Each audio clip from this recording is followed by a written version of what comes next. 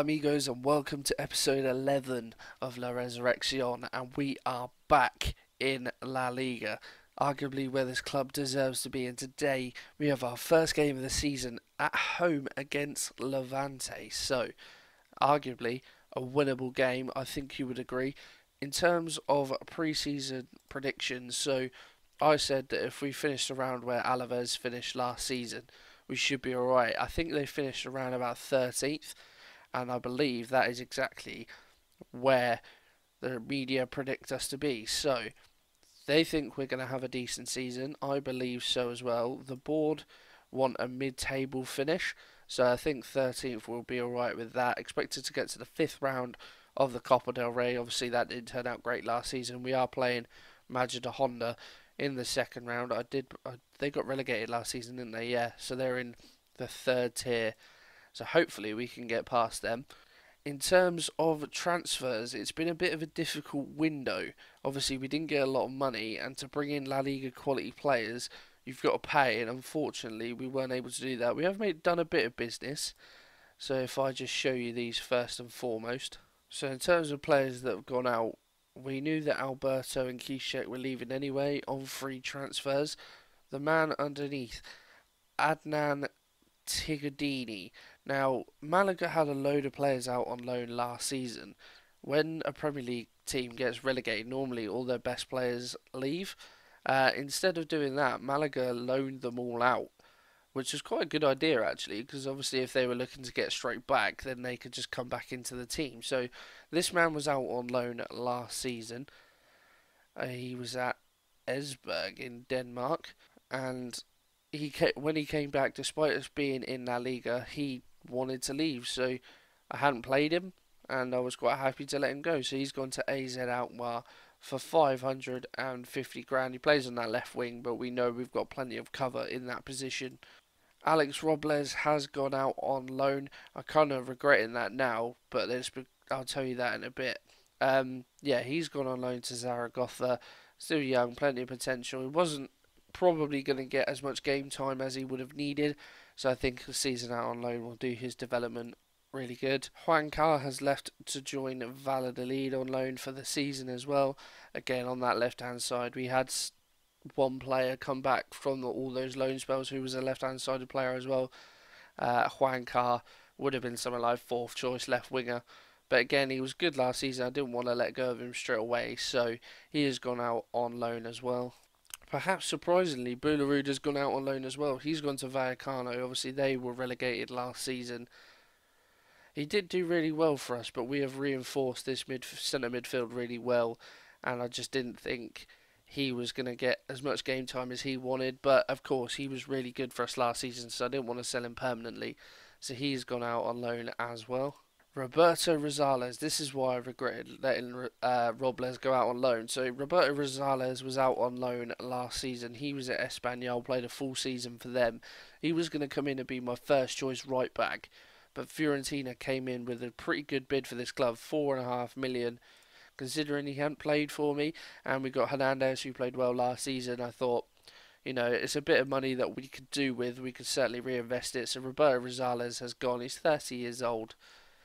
So he was in my plans, but obviously he's gone now. So we've had to change that slightly. So those are the only outs in terms of release players. They were only youth players. I did give Kellyanne a new deal, so he hasn't gone anywhere. But let's focus on the ins. Obviously, so we know about James Morrison first and foremost, 33 now, but he's going to be my backup number 10. Again, I think just a good influence to have in and around the dressing room. I don't know how much game time he'll get, but yeah, nice to have a British lad in and around the squad as well. The other player you guys know about, Richie Tao, he has come in as well, although he's gone straight into the B team. I didn't realise we would have such reinforcements in terms of the players that have come back on loan. So unfortunately, he's came in, but actually he's not really going to play for the team, I don't think. So a bit of a mistake. I probably should have checked, but nevertheless, he may make an appearance this season, but I don't expect him to. Another free transfer. Come on, Wilfred Bony. Score some goals for Malaga. No, it doesn't really work, does it? But yes, Wilfred Boney is in the van. Another free transfer. He dropped his wage demands towards the end of the June. That's the one. He was running out of contract at Swansea. I brought him in. He is a really good player. He's done alright in pre-season, a couple of goals, but I think that's a solid option to bring in up top, especially on a free transfer. And yeah, I'm sure we'll be seeing plenty of Boney this season. So I've only made 3 loan signings. I haven't been able to sign anyone permanently. The first of these is George, although he is Brazilian, so it might be Jorge, but we're going to go with George anyway. As you can see, 3.5-star current ability, 4-star potential. We were desperate for a left back, obviously with Alberto going. Chechu, the man I said wouldn't be around much, I don't think, for the rest of this series. He was my best left back, so we were desperate for reinforcements. This guy has come in on loan for the season from Monaco, played out on loan at Porto last season, and yeah, as you can see, he got a really good average rating, and I think he's going to be an exceptional addition to our team. Fits into that wing back role nicely as well. So welcome, George. The next man I brought in is Hamza Mendil. Now, he is a left back as well. Where is he from? I don't recognise that badge. He is from Morocco. Okay, so he'll fit in nicely with Munir then. But yes, he is another left back on loan from Schalke. A little bit cheaper, but again, 3-star current ability. He's got 4.5-star potential. A solid, well, he might not even be a backup. He was signed with that mentality. He was going to be a backup to George, but I think he can certainly push him, and it's certainly a good rotation option to have. Only 21 years old as well, so he could potentially grow into something special. Perhaps our marquee signing of the window, Maximilian Eggestein. We've signed him on loan from Real Madrid for the season. As you can see, 4.5-star current ability. He's only 22 as well, central midfield. I'm surprised that Madrid are willing to loan him out. I bought him for a big fee last season. He did play a decent amount of games, and he played well in those games. But obviously they didn't think he was going to play much this season, so I saw him on the loan list, and I thought that would be a quality addition to have. And yeah, box-to-box midfielder is his favoured role. Obviously, we don't play that role. We have kept the 4-2-3-1 as the tactic for this season. But yeah, Max Eggestein, I think, is going to be a really important player for us.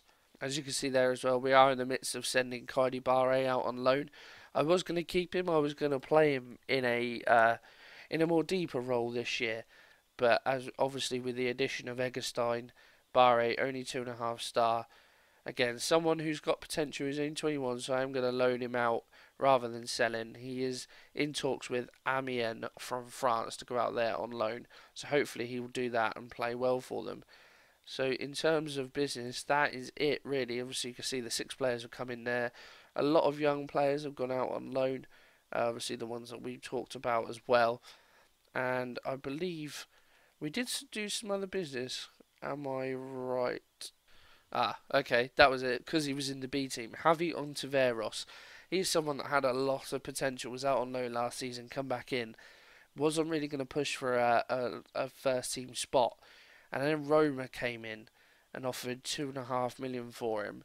And I just thought, well, he might grow into something special, but I'm really not going to utilise him, so I think it's only fair I let him go. Obviously, Roma have put him out on the loan list straight away, but yeah, another young player's gone. Miguel Torres as well, someone who sat in the B team, 33. He's gone to Greece or Cyprus, I want to say. Asteris Tripolis. Greece, yeah. So he's moved on. He never featured for me. But yeah, that is it in terms of transfer business. So this team against Levante. Oh, just quickly, if I show you. So we got almost 3 million, a decent amount of wages. I am going to look into bringing another right back, just as cover for Hernandez. Like I said, I wish I hadn't really got rid of Robles now. But anyway, this is today's team. Some faces you'll know, some faces you won't know. The players that you won't know, you may meet later on. But a lot of those players who come back in from their loan spells have made their way into the first team, and they are really good players. So I'll introduce you as and when. So Munir is going to be the number 1 again this season. Raul Rodriguez is going to have to start right back, as we saw. Oh well, you didn't see. And Hernandez is suspended for the first game of the season. I think it's just a 1-game ban if we have a look. yeah, just one match, so he'll be in and around the team next game. But yeah, unfortunately he's out, and obviously no Robles, so we've had to play Raul Rodriguez at right back. Lomban and Flavio Ramos, the ever present two from last season, they are going to be in the centre back. George is going to start for me on the left back position. I was going to say left wing then. I believe Emmanuel Cecchini, yeah, I got that right. He was out on loan last season. Young player, 22, Argentinian, really good, report on this guy. 3.5 star counter ability, 4-star potential. He is very young. He was on loan at Banfield in Argentina last season. Hasn't played that much for Malaga since he's been here, but yeah, I'm going to utilise him certainly. He is going to play the more defensive of the two today, alongside Max Eggestein, of course. On the right, we have Kiko, another player who was out on loan last season, 27, 3.5-star ability. And yeah, he was on loan at Real Valladolid, played a full season for them. And yeah, he's been a really good addition.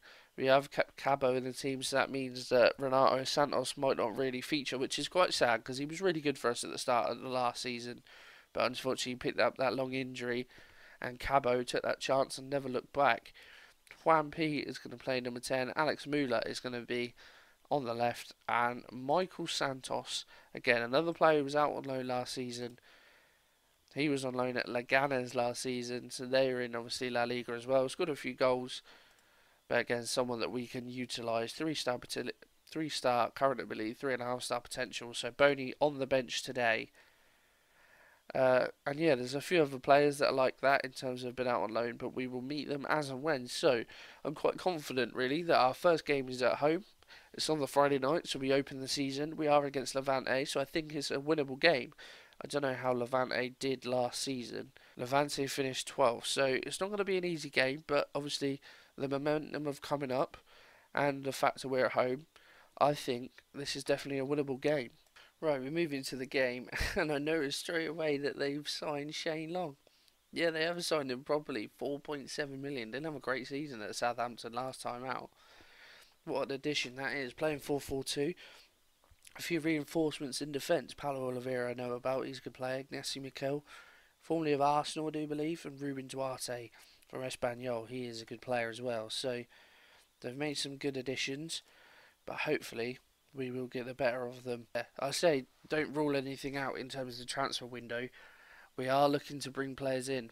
If you're unfamiliar, the Spanish transfer window doesn't quite work like the English one, whereas that shuts before the first game of the season. The Spanish one runs up all the way to the end of August, so we have got about a week before the transfer window shuts. I would like to bring in some cover at right back, and anything else we may be able to do as well. You may have noticed as well, I know I don't talk about it a lot, my assistant manager's changed over the summer. Some people sort of like to know about the staff. Obviously I did that thing at the start of last season where I showed you all the English influx of coaches. I don't think my assistant manager's stats were quite good enough for La Liga, so I've binned him off, and I've promoted my under-19s manager, Pepino, great name. He is now my new assistant manager. As we have the first highlight of the game, and it goes our way. Alex Muller's gone a long way. He finds Kiko, cuts inside, and he hits the post.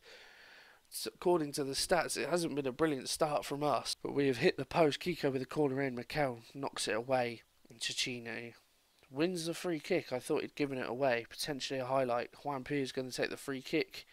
Knocks one in, and it's wide. Didn't look like troubling the keeper. And that, my friends, is half time. That was the only highlight of the first half. Pretty even. We've had slightly more possession, but that doesn't really account for a lot. Say the fans want it, so hopefully that's motivated them. One thing I was going to say as well, I had a look at the fixture list, because in England you get like Arsenal, Chelsea, United, Spurs all in a row or whatever. It doesn't seem to work quite like that in Spain. The big games seem to be spaced out a little bit, which is quite good.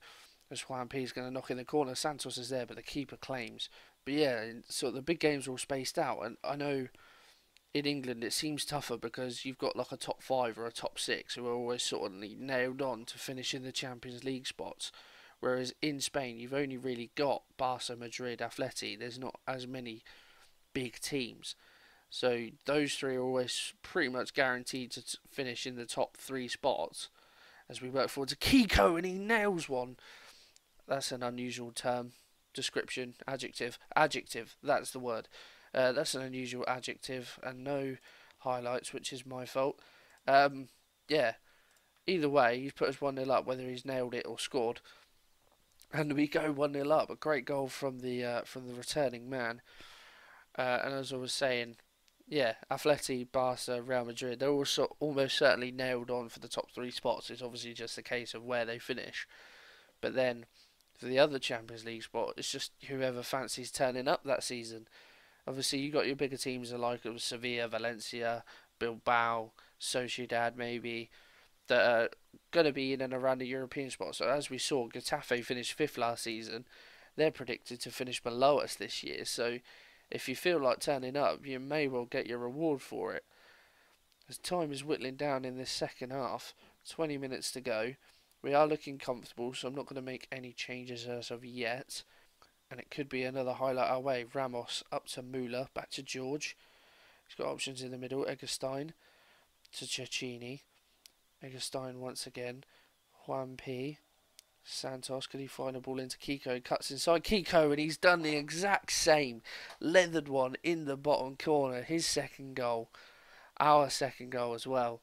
Really nice retention of possession there. Just patiently trying to find a route forward. Juan P with a lot of space to walk into.